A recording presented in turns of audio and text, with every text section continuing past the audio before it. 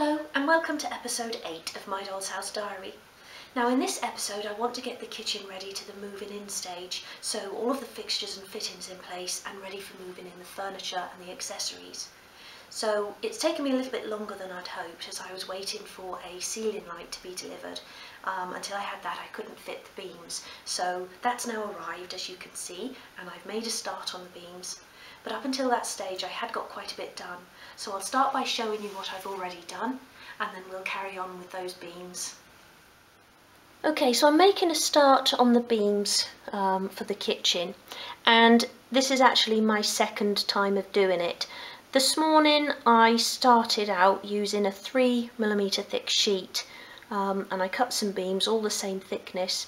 When I'd actually sort of stuck them into place using masking tape, I didn't really like how they looked, so I decided to start again, did a little bit more research online and found a picture of some beams that I really liked, so I'm going to copy those.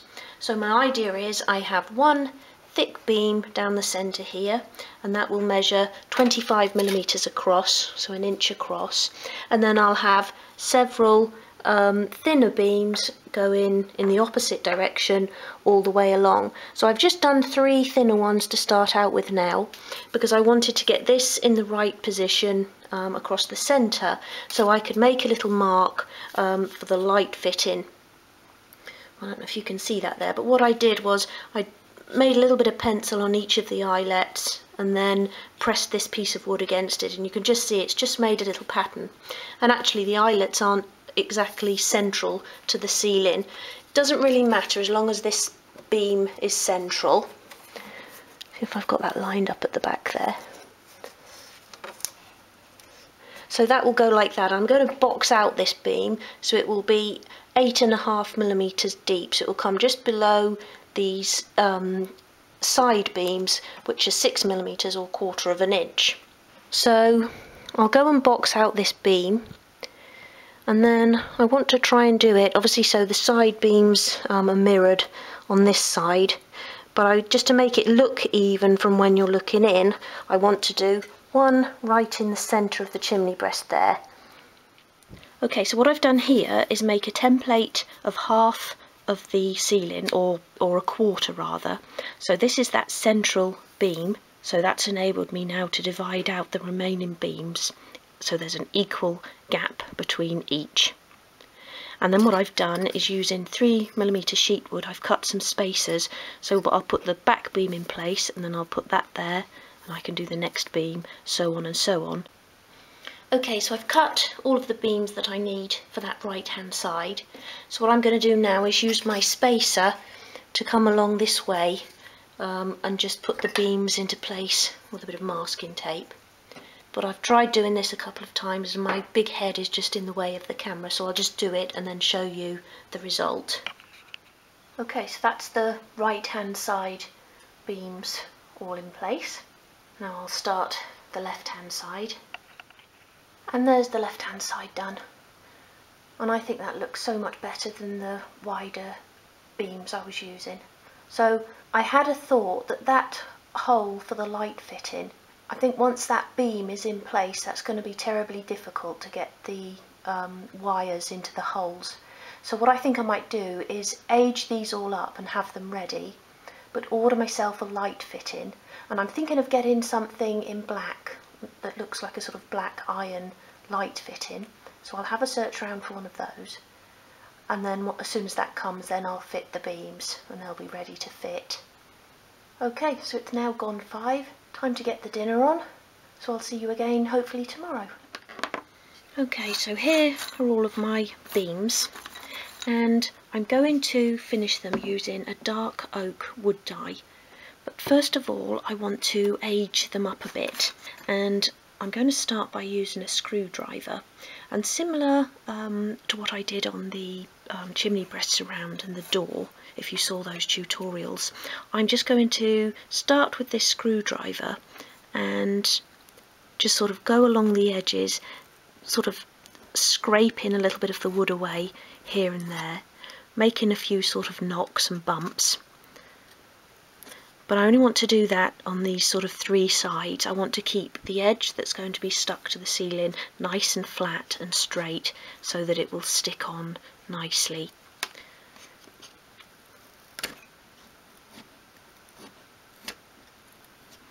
So I don't want any of these little bits hanging up, so once I've sort of used the screwdriver to make some knocks and dents and what have you, I'll give them a quick sand, and then I'll show you how I'm going to finish those off. Put some knocks in on the side as well.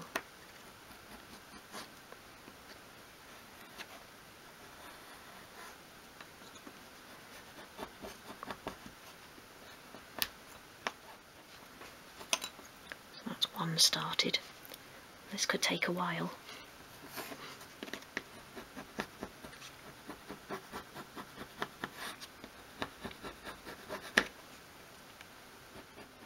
Okay, so I think I've done as much damage as I can with the screwdriver. So as you can see, there's lots of bits of wood hanging off, and I've just really tried to round off all of these sort of corners along this, what will be the bottom edge once the beam is in place, and then I've just done some scoring along the sides. So now I'm going to use a medium grade sandpaper, and this is 180 grade, just to sand and get rid of all those bits that are hanging off.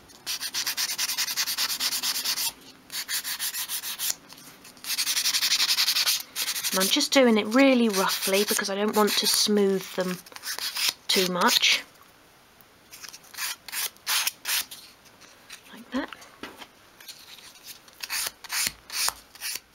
Okay, so each piece has now been roughly sanded, and I just want to finish them off with this wire brush. And I've got a set of these brushes, and this is the harshest one in the set. And what this does is create a grain in the wood.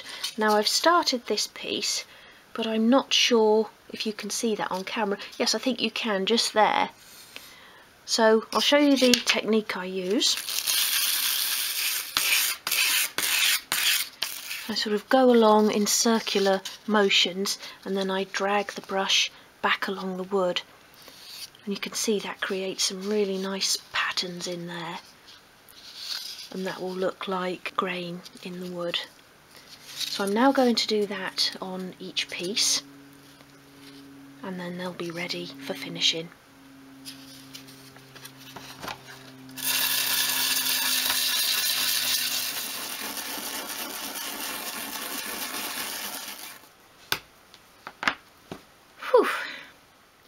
Okay, so the beams are now ready for staining, and I'm going to be using this dark oak Rustin's wood dye.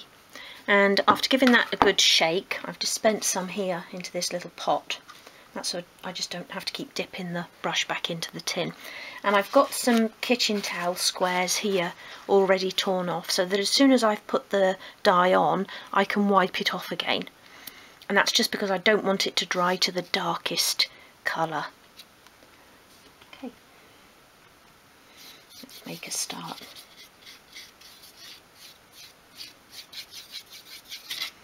And I think actually, because this is quite a big beam, I'm going to start dabbing that off as I go along.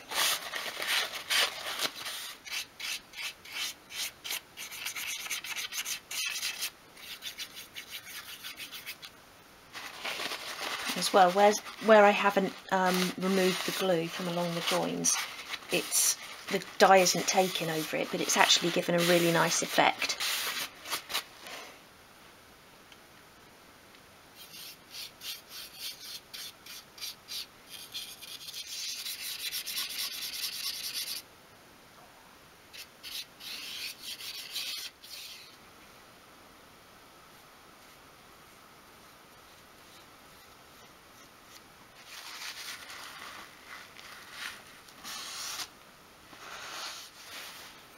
Okay, so that's the first sheet done. Now on to the second lot.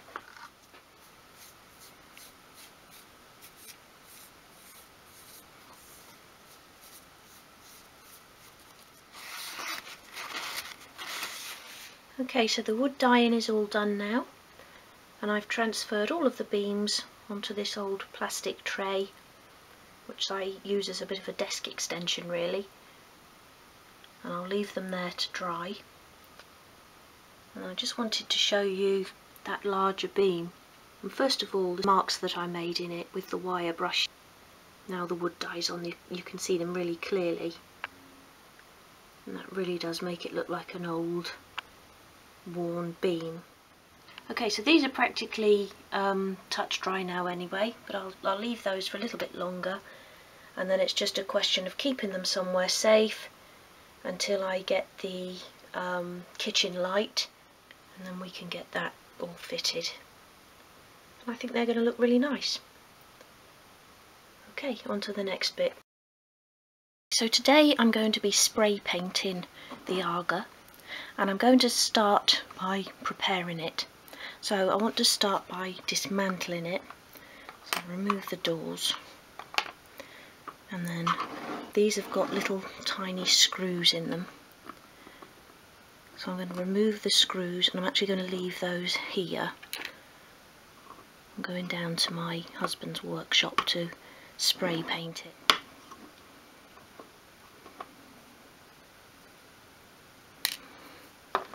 And then that one's only actually got one screw in it, so I must have lost that somewhere. I'll see if I can find something else to go in there. So that's that, and then finally there's a piece just in the back there, and did I glue that in? Yeah, I actually glued that into place, so that's okay, that can stay in there. And then the other thing, I've got a little bit of tacky wax on here where I've had tea towels hanging over there, and I've just glued them down, so I'm going to have to go and wash that off. And a little bit here that I've used to try and keep the door closed. So I'm actually going to go and remove that with warm soapy water, and you need to make sure that all surfaces are completely clean when you're spray painting, otherwise the spray paint won't adhere to the surface. So I'll go and do that. Okay, so the tacky wax now is all washed off, and I've dried this off on a piece of kitchen towel. And now what I need to do is called keying up the surface, and that's just to give the paint a slightly rougher surface to adhere to. So to do that I'm using a 500 grade sandpaper, which is quite gentle. And I'm not trying to take off the paint or anything, I just want to go all over the surface. And you can see there it's sort of taking away that shiny layer.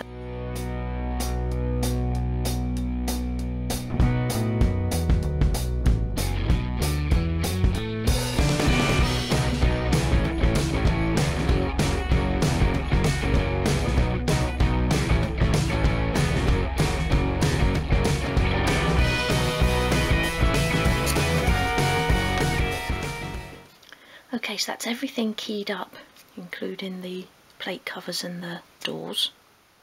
So I'm going to be spraying the entire thing in black, and then I'll be touching back in all the little silver details by hand, using a lovely silver metallic paint I've got, but we'll be doing that a lot later once the spray paint has completely dried. So what I want to do now is just brush this off to get rid of all the dust.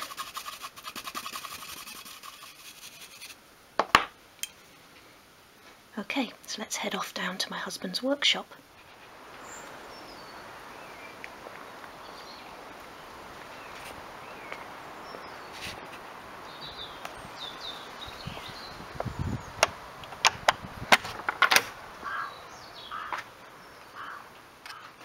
Okay, so my husband has very kindly lent me a corner of his workshop so that I can spray paint my Aga, so thank you for that, Matt.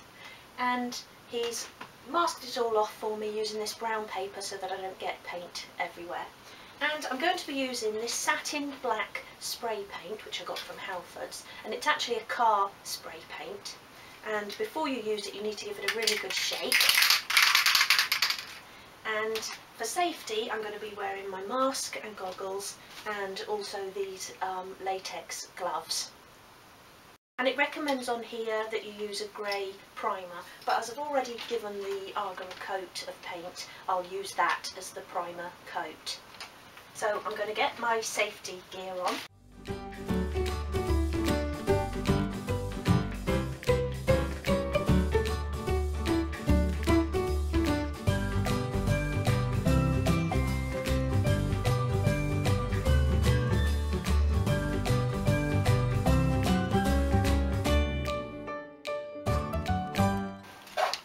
So I just want to give the pieces several light coats of paint, and when I start I always like to do a spray first just onto the paper because it comes out quite heavy at first.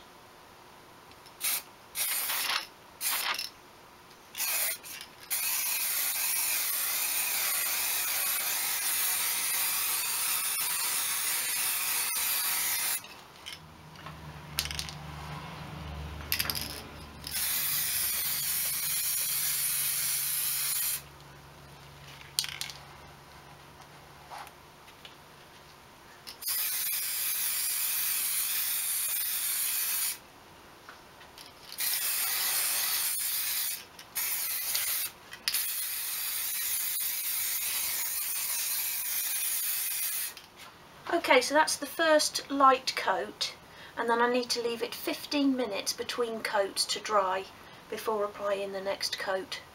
So I think I'll go and have a cup of tea. So that's the first coat now dry, and I've given the paint another good shake, and now I'm going to apply the second coat.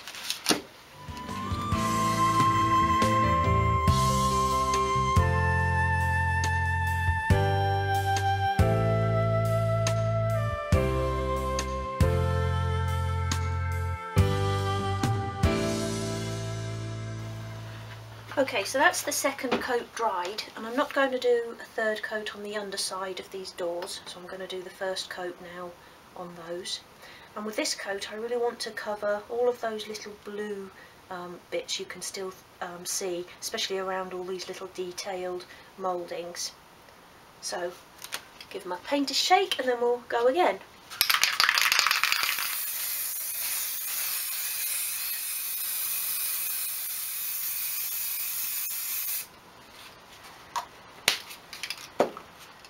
Right, and that's the third and final coat now done.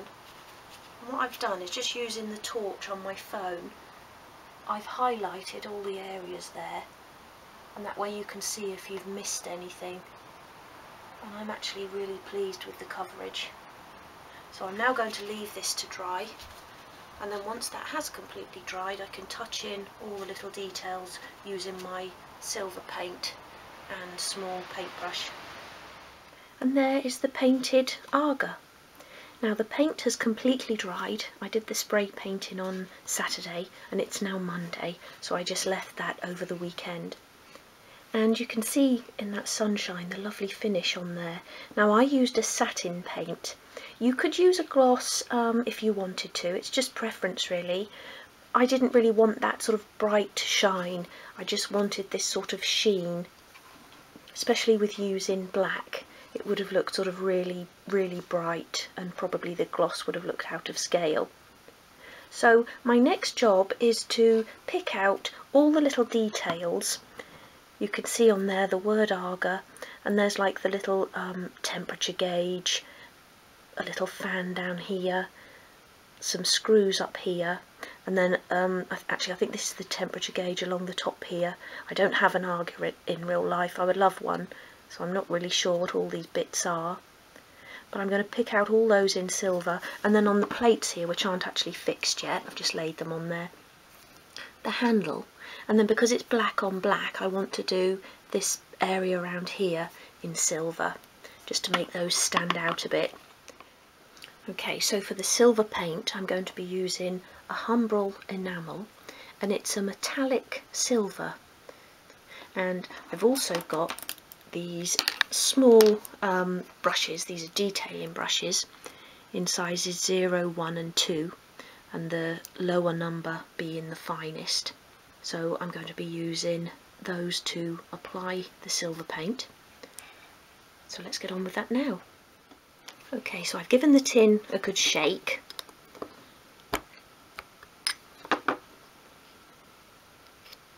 And then it's really important to give it a stir as well, and especially with these metallic colours, the sort of element in them that makes the shine, I suppose, can tend to sort of sink to the bottom. And even as I'm stirring that, I hope you can see on camera because that sun's just come out again, it makes it look awfully dark, but even as I'm stirring you can see the silver come into the top, and that's the colour that we want. I'm using a cocktail stick, it's obviously just a really small tin, and get it right into the sort of edges of the tin down there. That's where all the sort of sediment sits. Okay, so I've given that a good stir, and I'm just going to lay this, sort of prop it up on this tin.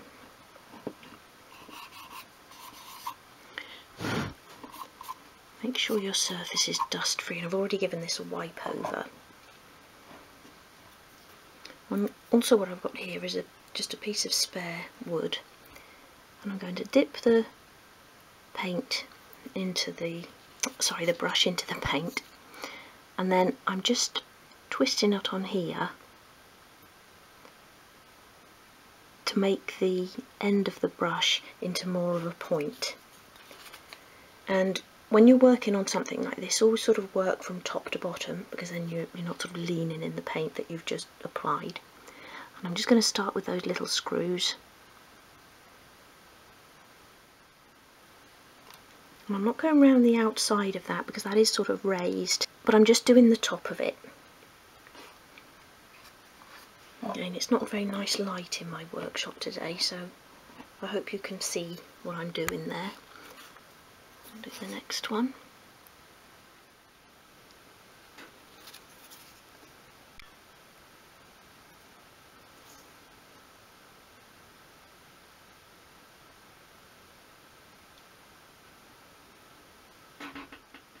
So I'm just using tiny little strokes, and you don't need to apply too much paint at once. You can just put a little bit on and then go over it again.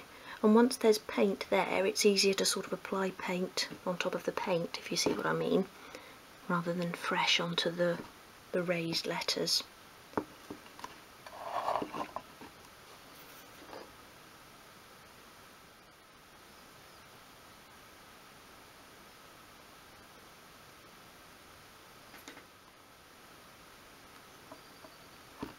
And as well, I'm just letting the very, very tip of the brush touch the lettering.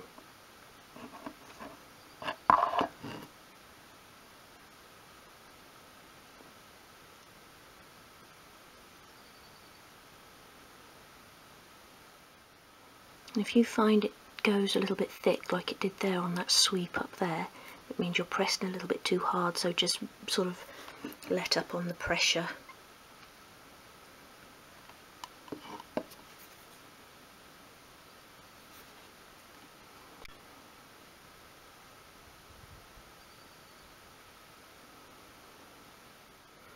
And another good tip is to have a cocktail stick handy, just in case you go over a little tiny bit. You can just pick that off with a cocktail stick, and you'll have a few seconds before it's sort of there permanently.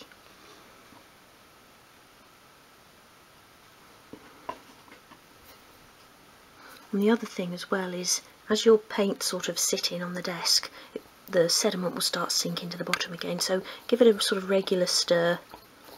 Make sure all that silver is at the top. Okay, now for the sort of ring around the outside of the wording.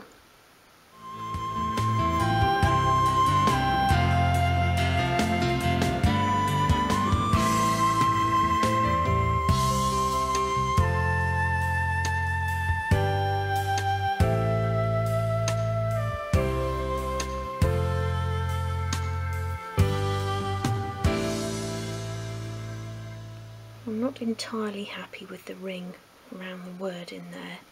It's not as sort of sharp as I would have liked, but the trouble is it wasn't as raised up as the letters. It was almost just like sort of painting freehand onto a sort of flatter surface.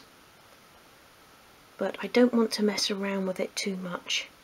I've already tried to remove a little bit at the top of the ring there, and I've sort of made a little bit of a smudge, but I'm hoping when that's in place you won't be able to see it very clearly. There, you can see it if I put the light on there. You can see that smudge at the top of the G. It'll sort of tend to disappear if I angle it a bit. So I may have to touch that in with a little bit of black paint, but we'll see when it dries. Okay, I'll give the paint another stir and carry on. Okay, so I've got another little screw there.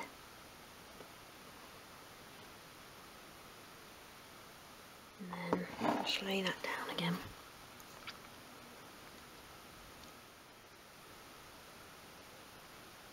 It's a bit heavy there, but luckily it was still in the right place. I think it's just a question of taking your time. A little tiny bit at a time.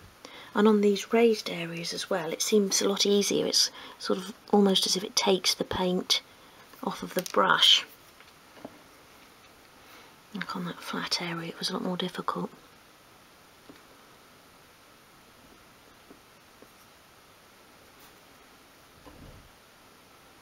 There's a little sort of triangle area down here which I'll do in silver.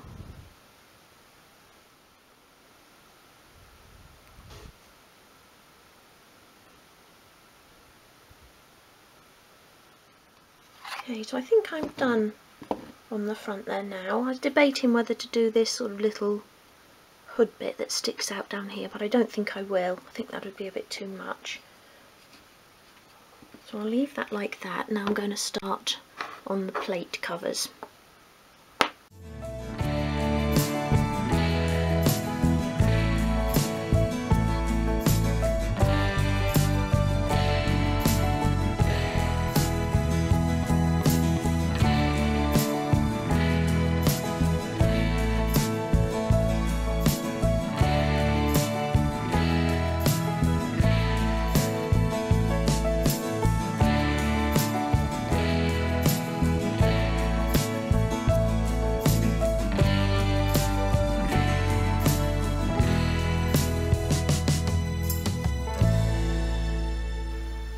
So I made a little bit of a mistake with the hot plate covers, and I went all the way round, including these handles, using the silver and onto this back bit. So I got a bit carried away, but I didn't actually want these handles to be silver, as I want this sort of little handle bit at the front to stand out, because I like that bit.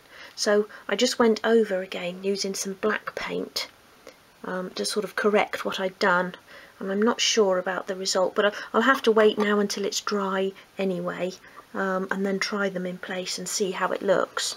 And I think they sort of look okay. I wanted the silver band around the outside of the hot plate so that it stands out from the actual top of the Aga, which is obviously black. So I'll see how they look on there once the paint has dried. So I'm done for now, and then once it's dried I'll put it all back together and we'll try it in place and see how it looks. Okay, so there's the completed Aga, and this silver paint is completely dry now. That's been drying overnight, and I think that looks okay. The little pin that I was missing I've replaced there with a dressmaking pin. Just put a little bit of glue on there and popped that in. They open like that, and then I've trimmed the flue down a little bit, and that will go in there, but I'm not going to glue that into place yet because I'm not sure of the angle, the height that I've got underneath the chimney breast, so I don't want to glue that in and then not be able to get the Aga in place, so I'll pop it in place first. And then this door here, I still can't get it to close flush. So I think what I'm going to do is try and find a battery operated LED bulb to go in there to look like a little glowing fire, and just have that slightly open. Okay, so let's go and pop this in place and see how it looks. So there is the Aga in place. I think that looks really nice in there. So I'm just going to glue the flue into place like that.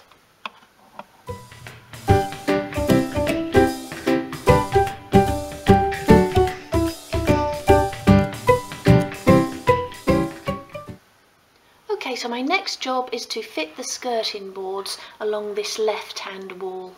So I'm going to go all the way along the brick here, up to the surround, all the way under the window, just up to that left-hand side of the door there. And then once I've got my units in place on the right-hand side, I can finish off the skirting by attaching it to any exposed areas of wall. And that's just so that my units will sit flush back against the walls in there. So that's always something worth considering when you're fitting skirting boards. Okay, so I'm going to be cutting mitre joins into the skirting board for where they each sort of meet in the corners. And I'm using a mitre block, and this is designed to sit over the edge of a work surface, but I can't get the camera in the right angle, so I'm just propping that up there with a rubber like that, and I'm also using this razor saw. So let me come round the camera like that. This piece will be for the first brick wall on that left hand side of the kitchen, so I know I'll need the mitre join obviously in this end and go in that way. So put it into the mitre block, and when you're cutting quite thin strips of wood, hold it as close as you can to the sort of slot. Otherwise it will move about too much and you won't get a straight cut.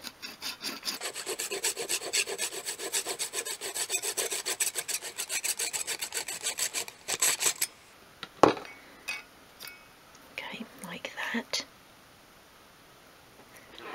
And I just want to take this now into the kitchen and measure it up. Okay, so that piece will sit there with the mitre join that I made going into that corner. So I'll just put it into place, and I just want to do a pencil mark at this end where I need to do the straight cut. So I'll just press that paper back. I want it to be on the inside of that. I'll just do a little line there, and that will be my straight edge. And I'll cut that piece as well in the mitre block. So just line up the little pencil mark you've made along the straight slot along the centre.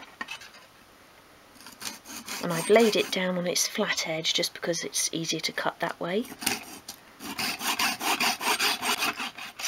So that's my first piece. And then I'm going to need another piece with a mitre angle. And if you had a top edge on here, you'd have to do it the opposite way round, but as both of my edges are straight, I'm going to be beveling them afterwards, I can just do it the same way around.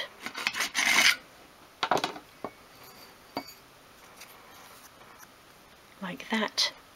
And then those two pieces will join together like that in that first corner. So now I'll go and fit those and make the measurement for the next mitre cut. So I'll put that first piece back into place,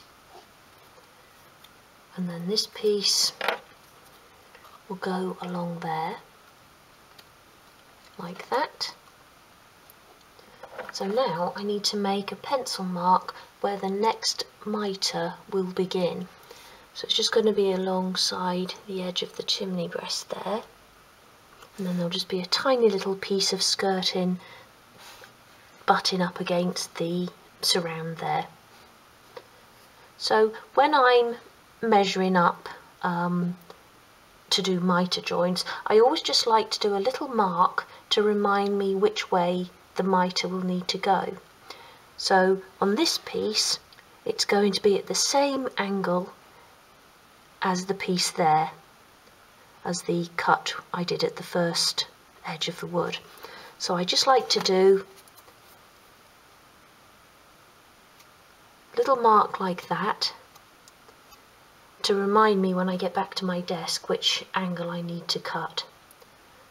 So I'll go and do that now.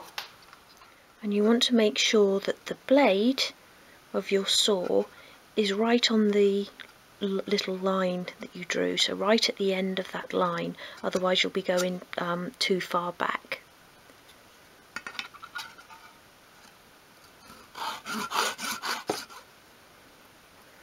Like that. and then that tiny little piece that I need to go alongside the chimney breast I can create out of this piece I've just cut off, and I've already got the mitre there. So again, put the double-ended piece back into place there,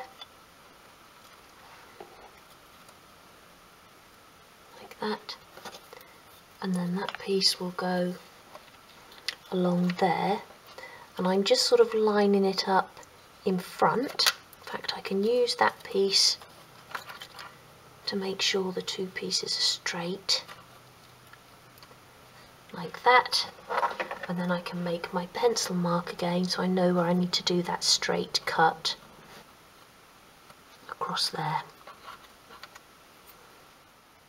Try that piece in there. Oops.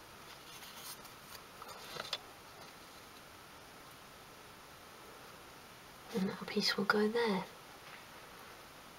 So there's the first little corner done. So it's just a question of working your way around, cutting your mitre join, measuring the next piece, and so on and so on. My next sort of bit to do will be that back corner. So it's going to be quite tricky getting in there. So it'll be a question of sort of feeling your way around.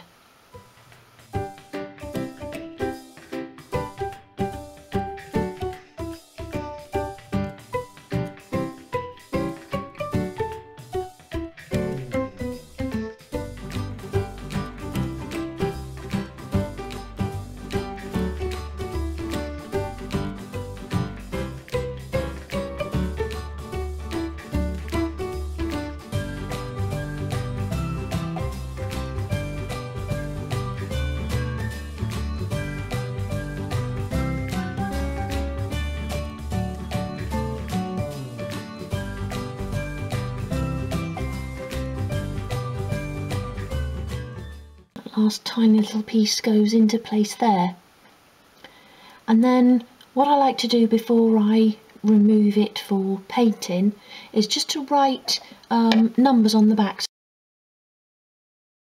So the first piece over here will become piece number 1, number 2, number 3, and so on. So I just write that on the back of each piece. And just make sure that you're always writing on the back of each piece as well.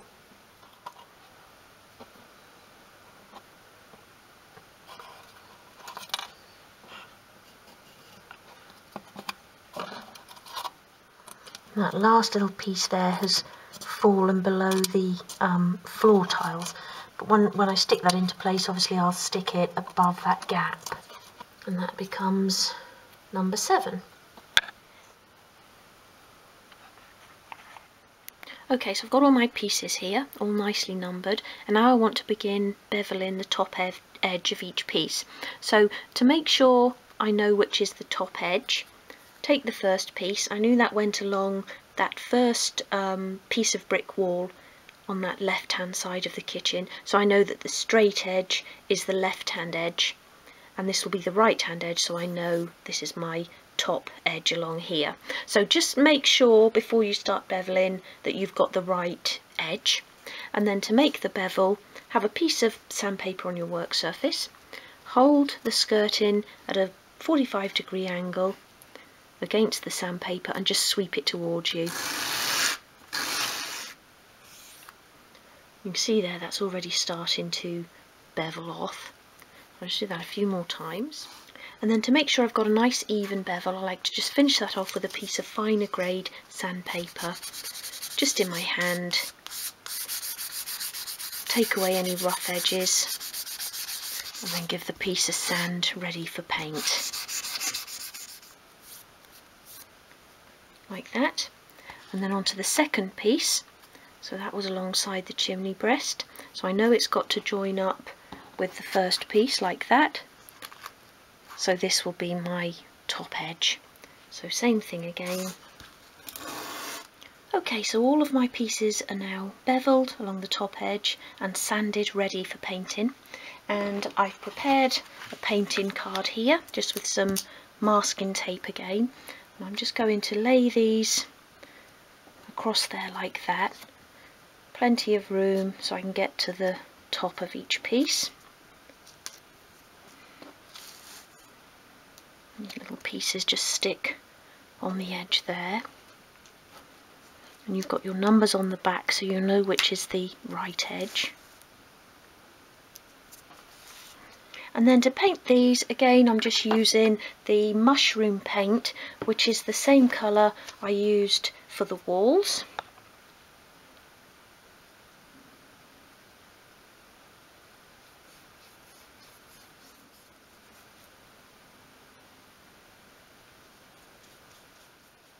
Okay, so I'll just let those dry off for a bit and then I'll give them a second coat. Okay, so the paint on the skirting board pieces is now dry, and I gave that 2 coats, and then I've just gently sanded each piece. And I'm now going to go and fit that into place, and to do that I'm using my Gorilla wood glue.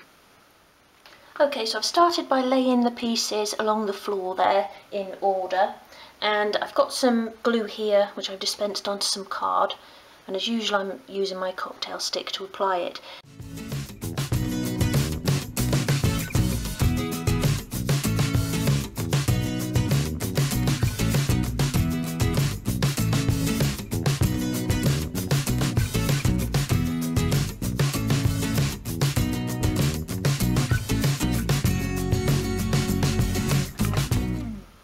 Okay, so that's the skirting board in place. I just want to touch up a couple of areas of paint where I've sort of got glue on it.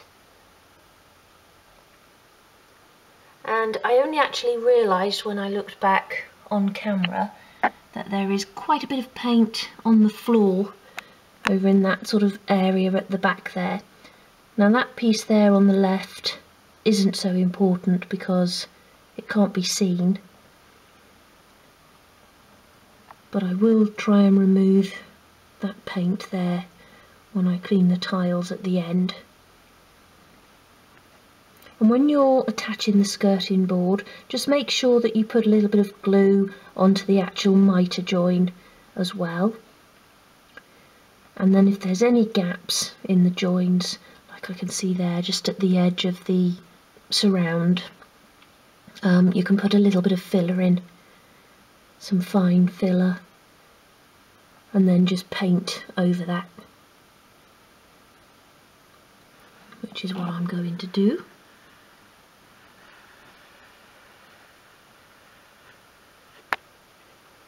Otherwise that looks quite good. Okay, so that's it in the kitchen for now. The next job is to fit the beams. You might remember me saying I wanted to wait until I'd got the ceiling light, else I think I'll have real problems getting the ceiling light into place with that central beam up there. And I was going to try and buy a light at the Tame Dolls House and Miniatures Fair, but unfortunately there really wasn't time for me to do any shopping once I'd been round to all the exhibitors and had a chat. So I've got a light on order, and it's a 6-arm black chandelier, and it should be with me any day now. So as soon as that comes, I can fit the beams, fit the light, and then we're ready for moving in, which is the exciting part. So the kitchen light fitting has finally arrived. So let's get this open and have a look. Got some spare candle bulbs in there.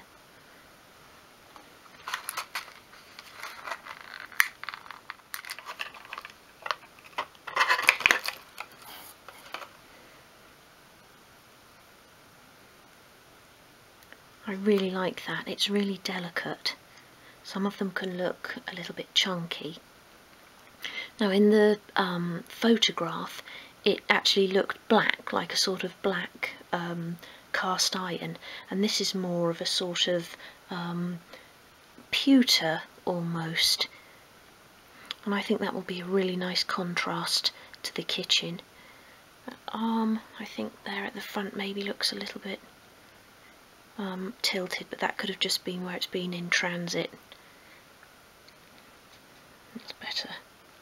So it's got quite a long chain on it there, so I'll be trimming that down quite a bit because I want it to be fairly close to the ceiling. I don't want it to be hanging too far down into the kitchen. And then it's got the little plug fit in there, and those pins will go into the eyelet that I've already got in the ceiling, and I'm hoping that this will actually sit inside that beam. I'll try it out first, but if not, I think I could probably just push the wires through and actually take this plastic connector off, but we'll try it first. Okay, so I've been having a bit of a think about this over the weekend on how to fit the light, and I've slightly changed my mind on how I was going to do it. So because this plastic piece here is too tall to fit inside my beam, the beam is 6mm high on the inside, or 1/4 of an inch, and this is 8mm. I was just going to remove this plastic piece altogether and then somehow fit the wire around these pins, but what I'm actually going to do is trim the size of this plastic piece here, because it just holds the wire to the pins more tightly and more securely. So I'm going to start by removing those 2 pins using these pliers.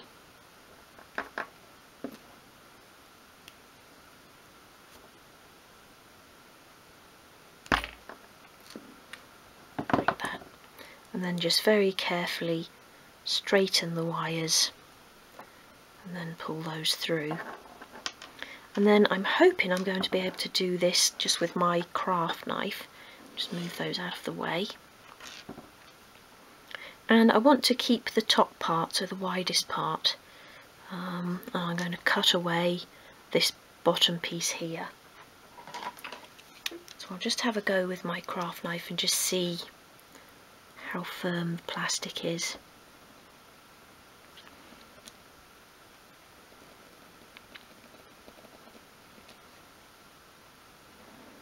Okay, it's actually quite hard, so I'm going to have a go with my mitre cutters. Okay, so I'm using my old set of mitre cutters, just in case I damage the blade. And just pop that in there. Hold it while I just get the blade through a tiny bit, and then I can let go and cut through. I don't want that piece flying off. There, that was very simple doing it with that. Okay, so now I can just try that in there, and that's completely hidden inside the beam, which is what I wanted. So now to put the wire back in, but first of all I actually want to trim it. So got quite a sort of long chain and wire on there, so I'm going to trim the chain and obviously then trim the wire. So I don't want this hanging too far down into the kitchen. I probably want about, let's see, how many links is it? About 5 links above the top of the light there. So I'm just going to loosen the chain off a bit, and I've got a little jewellery maker's kit here, and this really comes in useful for when you're doing sort of smaller, trickier things. Lots of different size and type of plier in there, a pair of tweezers, a cutter. I'm not too sure what this thing is on the end, I've never actually had to use it. So what I'm actually going to start by doing is removing the part at the top of the light, this piece here, which will go flush up against the beam, and I actually want to keep that piece. So I'm using these sort of round nose pliers, and I'm just using them to open up the top link there.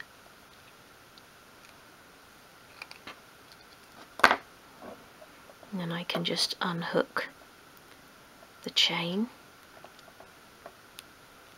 Let's just open them up a little bit more.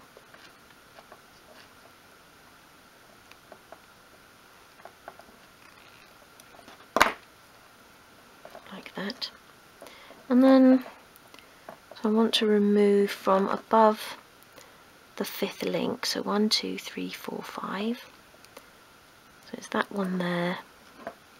In fact, I don't think these are going to work, so I've got a little pair of sort of cutting pliers here, which have got a nice sharp pointed tip. So I'm actually just going to cut this, making sure I'm at the right link.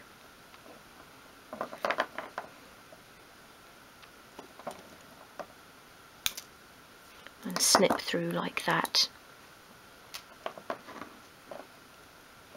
I can then reattach the chain to the top piece. I'll put that in there first.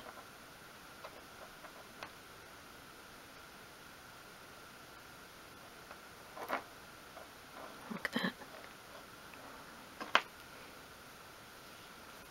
And then bring this piece down, keeping it on the wire. You can see there's a little hole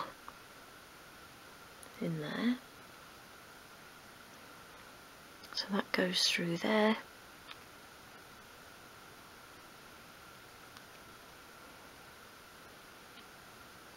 Out the other side, and then I can fasten these up. And there's another pair of pliers for doing just that, if I can get them.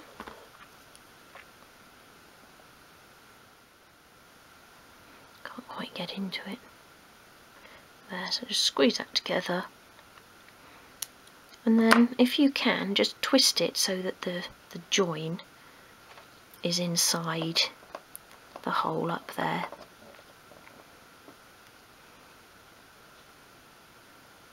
It actually goes into the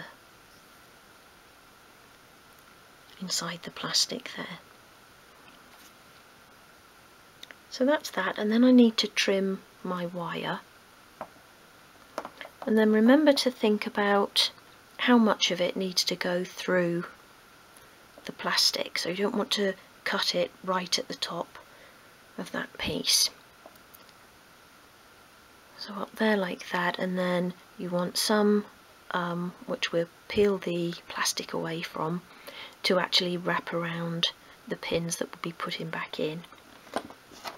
So I'm going to go longer than I think I'll need it, so I'm going to go up there, so probably about 3/4 of an inch. And carefully lay your light down, and then I just very carefully want to strip away the casing on the wire. I'll come around that way. So I'll begin by cutting the wire into two.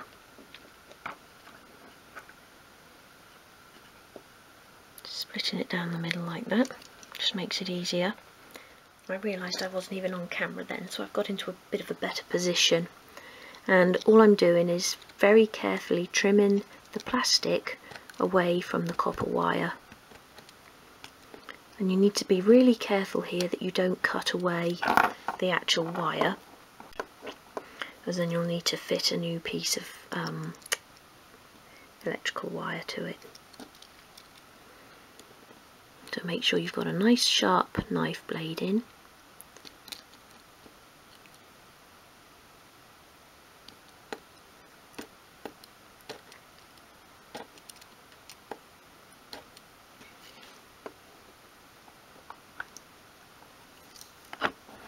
Oops, I'll just do that one going away from me.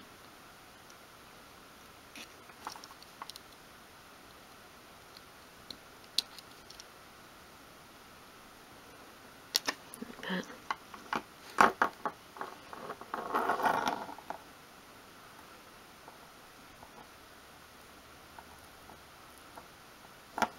Just take a little bit more of the plastic off there.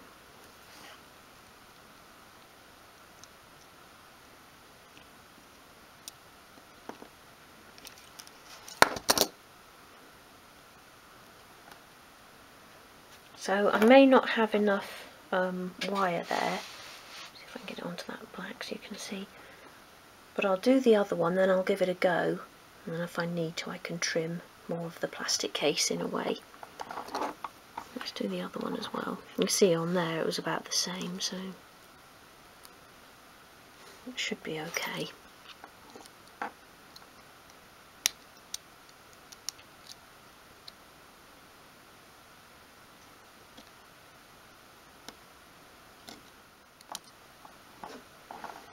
So there's both wires done there. And then we can feed it back through.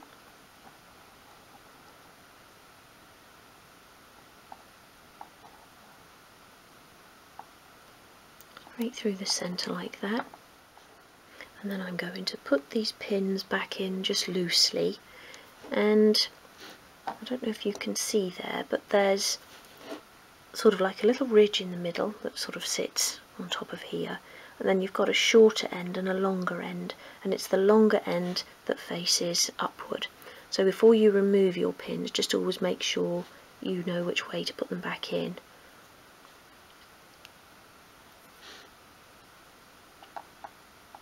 And then you may need a pair of tweezers to help you with this part, so I'm going to use these lovely narrow tip ones that come in this set. I do sell these in my Etsy shop as well. So sort of separate the wires and then bring the copper wire on one side, making sure you've got all the strands, and twist it around that first pin. And then once you're round, making sure you're under that ridge, you can push the pin back in. So push the pin down and then just make sure that the wires are underneath it, and then do the other side.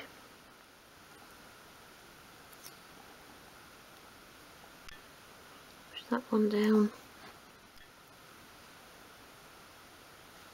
Okay, so we're now going to go and try this, see if it works. So it's working.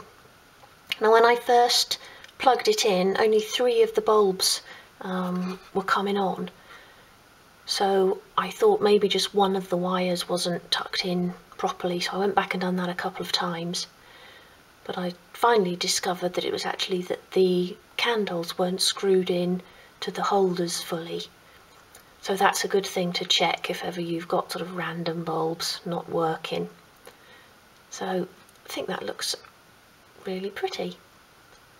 So I don't want to let go of it in case the weight of it pulls it out, but now I can fit the beams.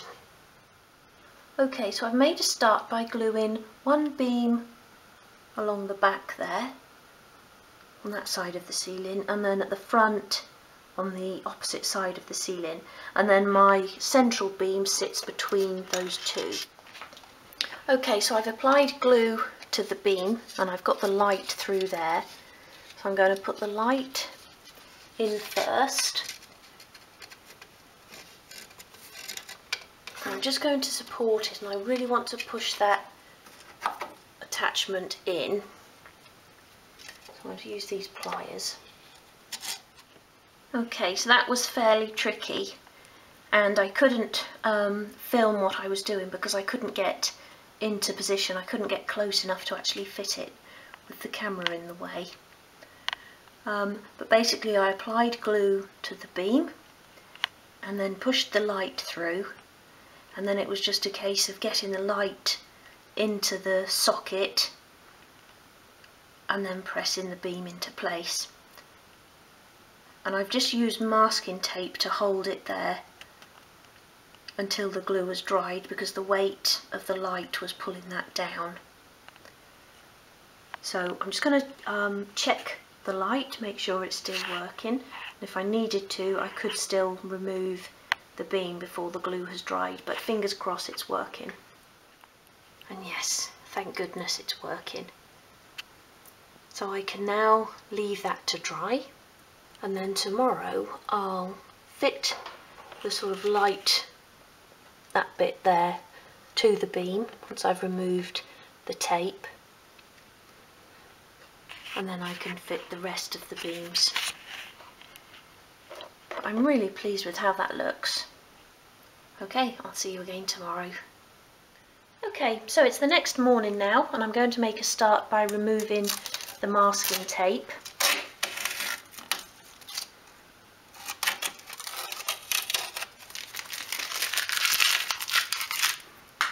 So I'm now going to carry on fitting the beams, and if you remember, I'll be using these beam spacers.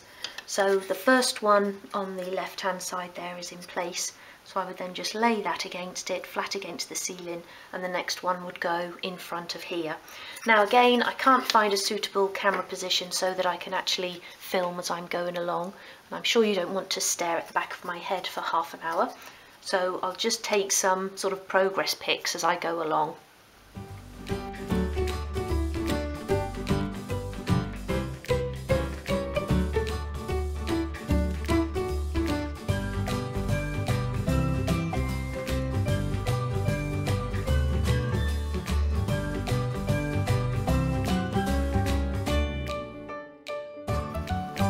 Okay, so that's the beams fitted into place, and I'm really pleased with how they look.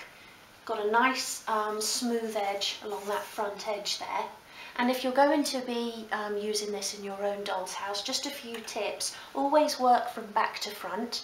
And if you're using the spacer, let the previous beam dry off before placing the second one, else the spacer will just knock it out of place.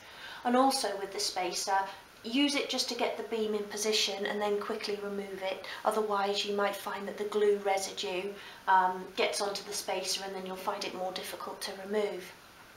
So my next job is to fit the top part of this light fitting up onto the beam, and I've got a little bit of Gorilla Glue left here from fitting the beams, so I'll do that now. Okay, so having held that into place for a good, I don't know, 30 to 45 seconds, the Gorilla Wood glue isn't holding it, and I think that's because of the weight of the chandelier. So super glue won't work because wood is porous and you can only use super glue on a non-porous surface. So it's onto the strong stuff and the speed epoxy.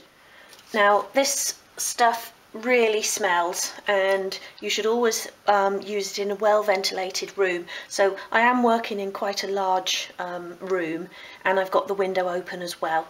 So I'm only going to need a tiny amount. Am I in camera there? Let me go back a little bit.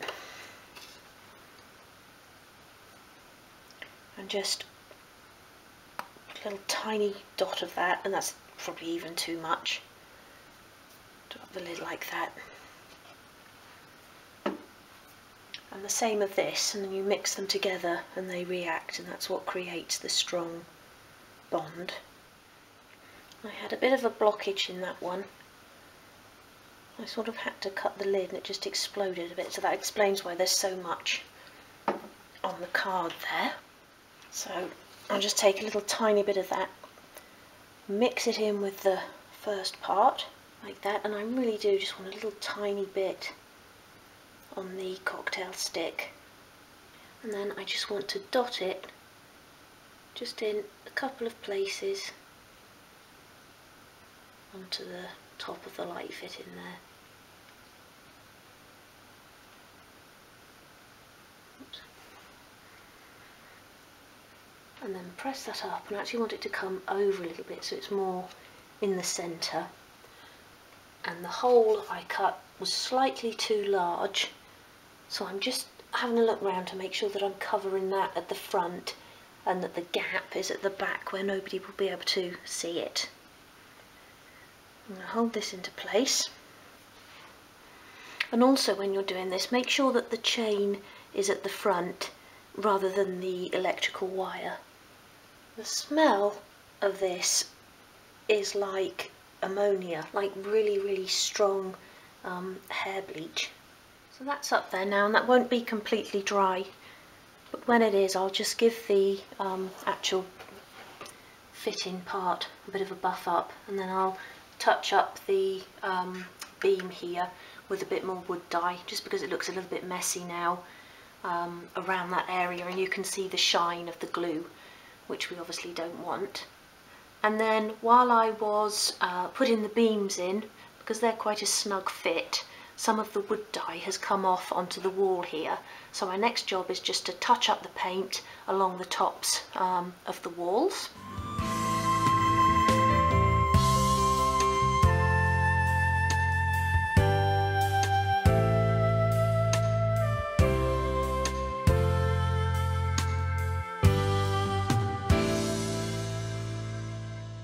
Okay, so another little job I just want to do while I'm here is try and remove that paint from the floor in the corner there. So I've got some white spirit here on a cotton bud. See if I can get that off. It doesn't appear to be coming off, so I think I may have got glue over paint or something like that. It's not too much of a problem because I can always put something there to hide that from the main view. But there are a few other little splodges that I can get rid of.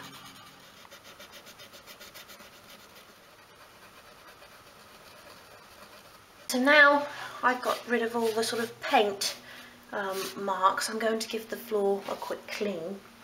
So I've got some warm soapy water here, and not washing up liquid, that's just a gentle hand soap, and I'm going to be using the non-abrasive part of a sponge or pan scourer.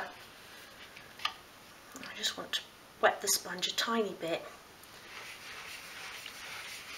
and then just give it a surface clean.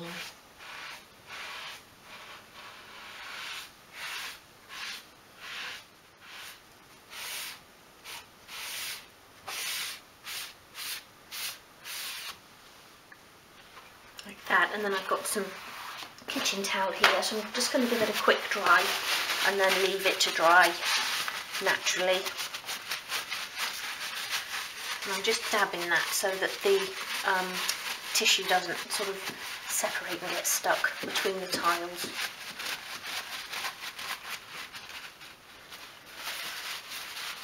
Now a lot of people are asking me if there's a tutorial on this flooring, and I'm afraid there's not, because I fitted this long before I even thought about doing any YouTube tutorials. But it really is quite simple, time consuming but fairly easy. So I just basically started with a cardboard template of the floor, and when you're doing that, take into consideration any sort of door surround pieces that are sticking out, and always make the template just a little bit smaller, and just by a millimetre or so around each edge, so that when the tiles are fixed on and it becomes a sort of stiff piece, you can still manoeuvre it into the room. And this was before I fitted any of the chimney breast or the skirting board, so do it on your sort of blank floor before you've done anything else. And then these tiles, this is probably about a full one here, I think they're about 2 inches by 1.5 inches, and it's actually real stone. And I'll look up some places where you can get them, or I'll see if I can actually get them at trade to sell in my Etsy shop. And then I just basically laid them out like a jigsaw puzzle, gluing them into place as I went. So I think I started over in one corner, and then I used some snippers to cut the tiles into pieces. And you just basically build it up and build it up. And then after you've sort of laid out the general shape, you go round and actually cut smaller pieces to size to fill in all the little gaps. And make it really random as well. I mean, we actually had this real stone floor, which I copied in this house that we live in, which is actually a lodge which was built in 1750, and it had this really uneven floor. There were lots of little holes between the stones, and lots of cracks in the stones, and they really are completely random. I don't think there were any 2 tiles that were the same size. So you can have a lot of fun with that and do what you want with it. So that's why when I accidentally sort of cracked bits off the tiles, I didn't mind, because that is actually what a real stone floor would look like. So there's the kitchen ready for moving in. And I love how those beams look. They've really sort of brought that ceiling down and give the room a more cosy feel. Okay, so that's it for another episode, and I do hope you've enjoyed it. I'm really happy with how the kitchen is looking and can't wait to start getting the furniture and then the accessories in. So the next kitchen episode will be for the sink unit. I'll be doing a tutorial for that, and I'm working on that at the moment. I'm about halfway through. So in episode 9, I'm actually going to make a start on clearing out some of the other rooms, so stripping them all back to the bare wood. And I just really want to keep the project moving so that as soon as we've finished with the kitchen furniture, we can start decorating the other rooms. And I may even start some of the decorating whilst we're still working on the kitchen furniture projects, just really to keep the entire project moving. I know now that my goal of having the doll's house finished this year isn't going to happen, so I've changed that, and I'm not really setting a time limit. We'll just keep going, we'll just keep doing it until it's finished, and I hope you'll enjoy all of the projects along the way. Like I say, I'll be doing tutorials for all of the furniture and all of the accessories. If you did enjoy this video, please do give me a thumbs up and leave a comment as well. I'd love to know what you think about the kitchen so far. And if you're working on a kitchen at the moment, you might like my book, Creating Doll's House Kitchens in 1/12 scale. The book includes a range of base and wall units, all of which can be made separately or joined together to make your own fully fitted custom kitchen. And I'll be using some of the techniques from that book when finishing my own doll's house kitchen. Okay, so that's it for now. Thank you for watching, and I hope to see you again soon. Bye!